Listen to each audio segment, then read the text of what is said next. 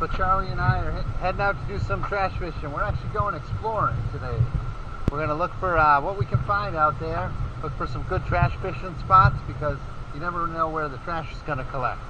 So we're out here on the Detroit River, giving it a shot. Pretty nice up. The pallet rack from Home Depot.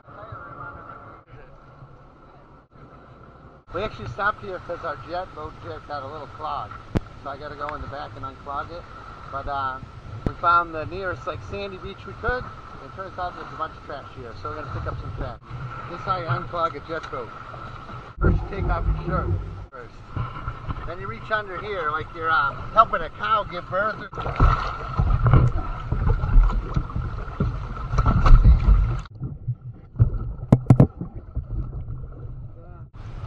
just got to get on down there and reach. There you go. That's how you unclog a jet boat. The world's strongest trash fisherman. How are we going to get that? That's going to fly out of the boat. Oh well.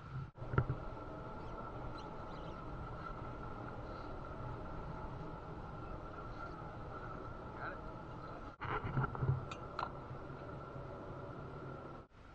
Some kind of weird folding shape. Got it? I want to come help you, but we didn't tie off the boat.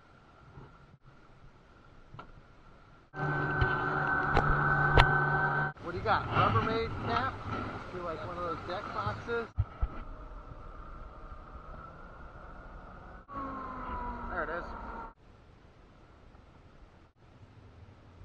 There you go, folks. Got a lot of trash today. Check it all out.